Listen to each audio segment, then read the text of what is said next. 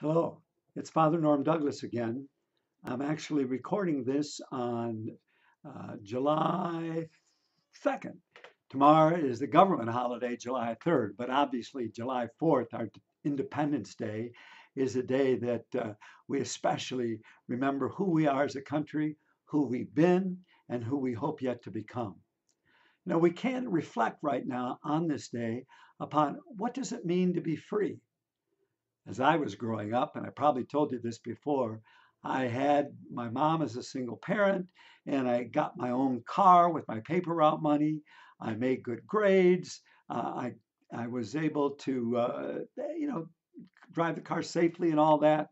And I figured at the age of 17, I should be able to go out with my car anytime I want and do whatever I want.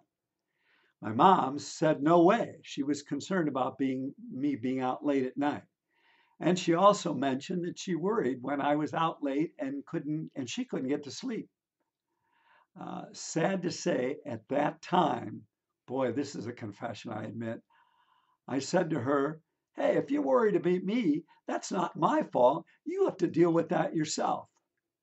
I guess I was asserting my independence in a rather self centered way as a teenager, wanting to do all that I wanted to do with my life. And when we look at that, I remember within a couple of years, thankfully, I came back to my mom and apologized. I recognized how selfish I had been, how insensitive I had been to this woman who cared so much for me, raised me as a single parent, and did that. Probably a lot of us have teenage stories like that, or stories even now where maybe we're not as grateful for people in our lives, or we get in more arguments with them rather than trying to understand what they're saying to us, especially out of their concern. I realized that later on that I had a blind spot. We can all have them because I thought I was justified at that time in telling my mom it was her issue. But again, thankfully, I got beyond that. And I remember hearing from a Catholic priest a number of years ago who challenged me with this statement. He said to me, "Your life is not all about you." That's what it means to be human. That's certainly the Christian message. Your life is not all about you. Boy, I've remembered that. I haven't always lived it, but I've certainly remembered it. And think about this. Even when Thomas Jefferson wrote the Declaration of Independence, he began saying this: we hold these truths to be self-evident, that all men, today we'd say hopefully all people, are created equal, that they are endowed by their creator with certain inalienable rights, that among these are life, liberty, and the pursuit of happiness. It's put in terms of we, not me, not I. And when we look at that, we see that back then, only white male property owners actually had the right to vote and had the full freedom. We know since then we have been trying to come to a sense of how we live this out better year by year. And right now, we're dealing with the whole issue of race. We've dealt with other issues too, and looking at that and saying, how do we struggle to best live that ideal that all are created equal? We also have another way to look at this whole issue of independence and dependence at the horrible pandemic we're going through. Again, we've mentioned before that we believe that God didn't create this, but God can work through human circumstances and help us to see and give us greater wisdom. Maybe July 4th should be called our Declaration of Interdependence, not only as a nation, but as a global family. For each of us as individuals, families, communities, and nations, we were not created by our God to be separate and independent. We are discovering that what we do anywhere affects the human family everywhere. You know, Too often we are used to think of being free almost as a teenager kind of way. What I got caught up in, being able to do what I want, when I want, how I want. No one placing restrictions on me. Certainly, this comes out in the current issue about wearing a mask or not wearing a mask. I saw one young man on a newscast who said that he did not wear a mask, and he did get the virus. He was humbled by that. But even then, he didn't think it was any big deal. He was young, he was healthy, he didn't seem to have any symptoms. However, he was taken aback when his grandmother, who always stayed home, always in the house, being very cautious about not going out, that she actually got it from him. And she became very ill. Thankfully, she ended up recovering. But this turned this young man around because he wasn't just thinking in terms of the big I. He saw already his impact on another human being he loved. And even if the impacts on people we don't even know, and certainly maybe we don't even like, still the point. We all have a meant to care for one another.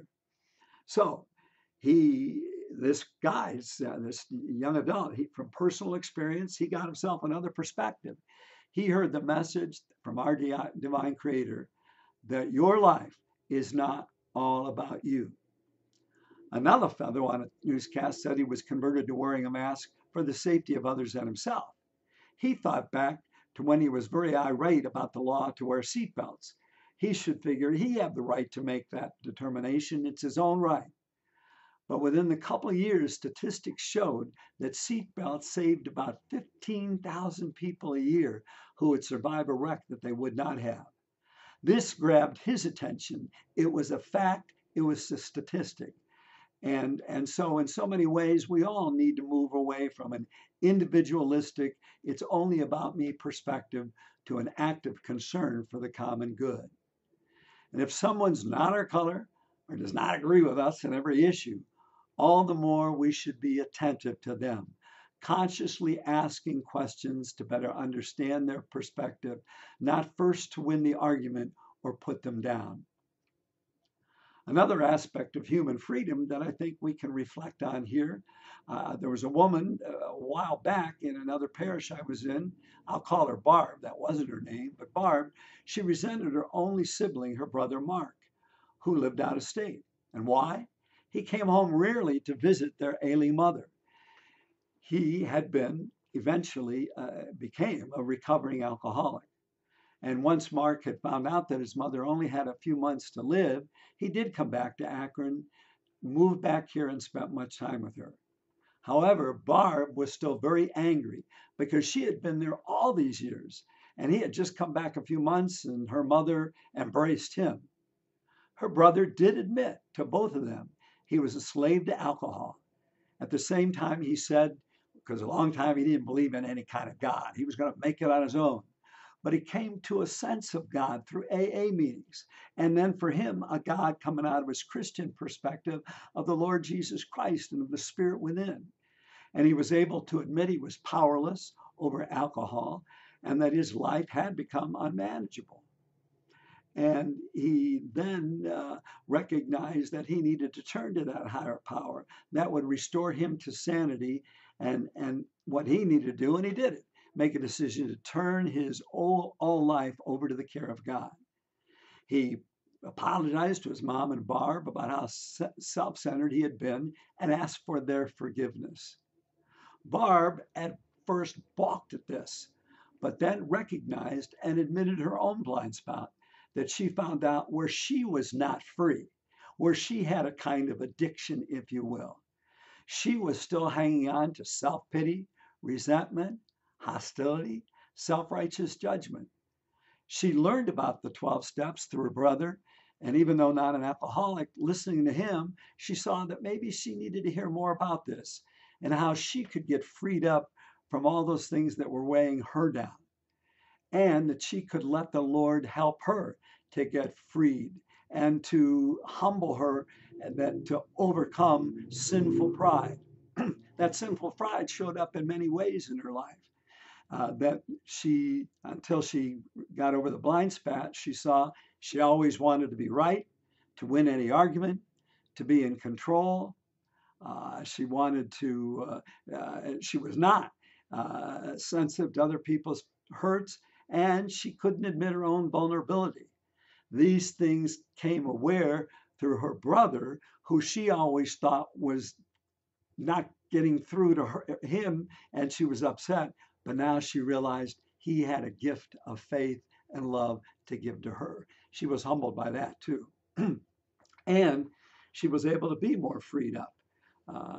And she realized that she had had this kind of mindset that if everybody was exactly like her, there would be no problems. Wow, when she went deeper into her life, what she did and how and why she did it, she found out there'd be many problems. Again, humbled. And getting all freed up from that, she actually having a sense of, hey, I'm imperfect, I fall short, so does everybody else. God loves us and wants to help us to become our best, but even loves us when we're not there yet, and loves us enough to challenge us to get better. That she found a greater sense of joy, fulfillment, and a deeper, authentic faith. She had gone to church every week, but it was her brother and the steps he was telling her about that she came to a deeper, real faith every week in church and every day in prayer of this Lord God who was real, who wanted to be the foundation of her life, and who would continually want to help her to see where she really needed to recognize the interdependency of her own family with her brother and of the whole human family, and recognize that God wants to free us up, give us freedom from whatever keeps us from being the caring human being God intended to be us to be in the first place, especially for one another. And He's the one to help us to do that, not trying to do it on our own self will. So, reflection for this time. Thanks for listening. I'm sure I'll be back hopefully in another week to have another reflection to pass on.